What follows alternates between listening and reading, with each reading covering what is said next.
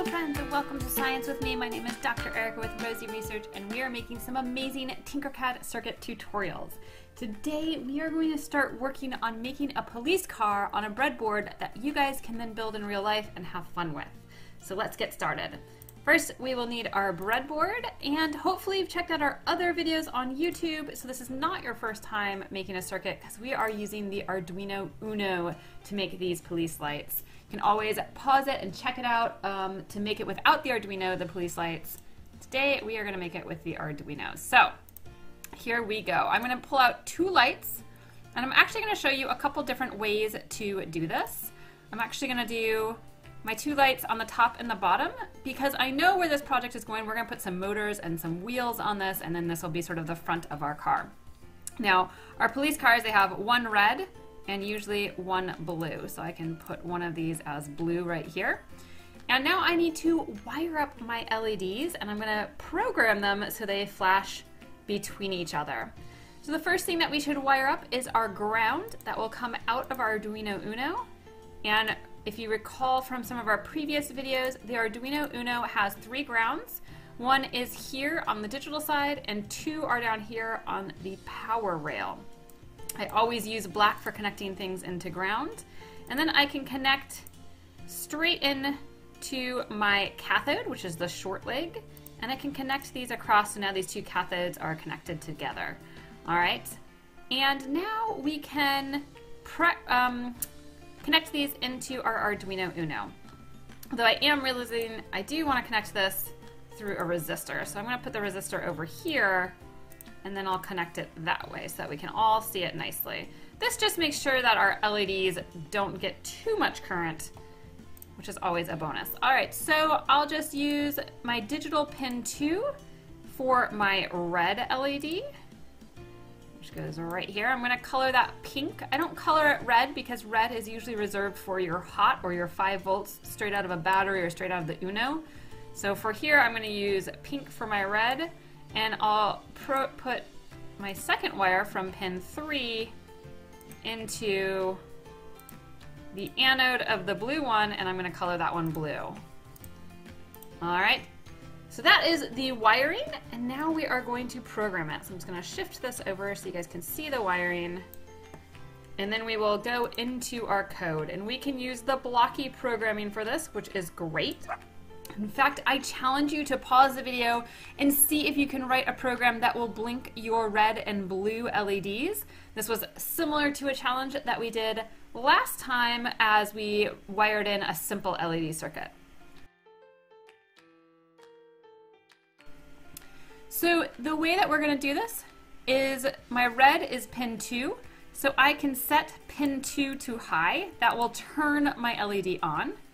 I can wait a quarter of a second, let's say, or maybe a half of a second, 0.5 seconds, and then I can set pin 2 to low. Oops, this is the wrong one. I want this guy. Set pin 2 to low.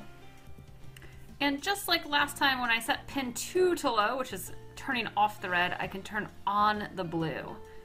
So I could set pin 3 to high, and then I would have my wait.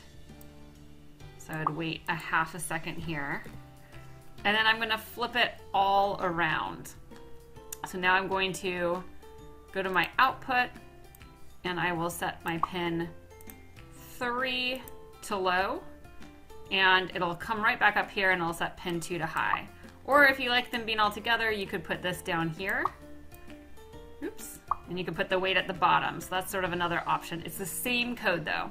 And we can run this code, and we can see that it's sort of turning these on and off, although my blue is not turning off quite like I'd like it. And I'm looking at it, and that's because I have a pin 0 here. So let's stop that simulation. So I put 2 to high, 2 to low, 3 to high, and then I need 3 to low and 2 to high. So let's try that. There we go. So now I have these flashing lights, which is a lot of fun. And you could do this. This could be one of the ways that you put it in your car. Now, there's another way that we could do this, and that is using a different type of LED. That's a red, green, blue LED. You'll notice that this LED has 4 legs. One of them is red, one of them is the cathode that goes to our ground, one of them is blue, and one of them is green. If we wanted each side to have a red and a blue, we could use this LED. All right, so I'm going to challenge you to pause the video right now and see if you can figure out how to wire this up. You're going to have 4 wires because you got to do the red and the blue. You can ignore the green and you have that for both sides, or maybe you can think of a way to do it with even fewer wires if you connect things together. We'll see what you come up with.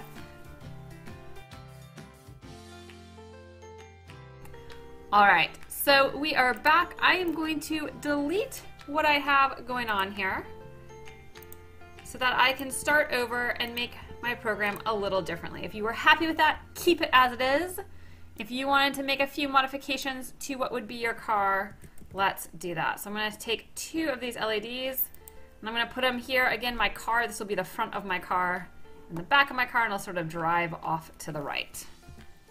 So let's wire up our red and our green and our blue, and of course the stuff going into our cathode. So I am going to grab a resistor so I can hook up the cathodes together, and we'll do that, I think we'll do it right here. And then we can pull this over. The cathode is that second one. I'm going to color that black. And then I'm also going to wire straight across because that goes into the cathode here. So now both of my cathodes are connected to ground through a resistor which protects them.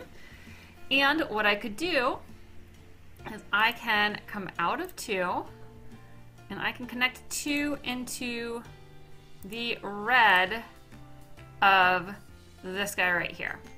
All right, so then when I turn 2 on, red will go on here. I'm going to color this pink, I think. And then if I wanted to do 2 things at once, I could use this and have pin 2 also turn on blue, which is right over here. So I could also have this connect right here. And that means when red is on up top, blue is on the bottom. And I'm going to color this maybe some sort of a turquoise. All right, so these sort of go together. And then I could come out of pin 3 and I could go into the blue of this one. Let's see, there's blue is 1 in, like this. And I'm going to color this like a darker blue. So I sort of know that this guy, and now this one, think about where I would connect this blue to. So this one is going to go over to the red. All right, and I'll color that, let's see, maybe orange, sort of a reddish tone.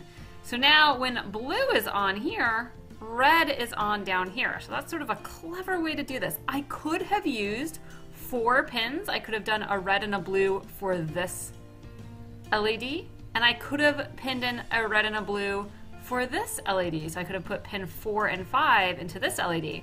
This is just an easy way to control both of them at once, and it makes us write a little bit less code. So let's look at our code here. This is the code that we had before, where we were doing the red and the blue colored LEDs. We could just see what this looks like, and you'll notice that I didn't even have to change any code. I have just changed my red and my blue. So now I have a red and a blue light on both sides, which is pretty cool. I'm a big fan of that. Another thing you could do to change this really easily, if you had extra RGB LEDs, you can just plug in some extra ones on the same spots and they will also light up because they're all connected. So you could have a fun light bar on the front of your car, and it sort of depends on how many lights you would want on the front of that car. I don't know what is your favorite. You could put even 4 lights on here, just like that, and you get these beautiful lots of lights in red and green, or red and blue, which is a lot of fun. Now next time we are going to add an alarm or a siren to our little police circuit, and then we'll add some motors. So it's going to be a lot of fun. We're going to keep building on these things, so make sure that you keep your project as you go. Thanks so much, friends, and we'll see you soon.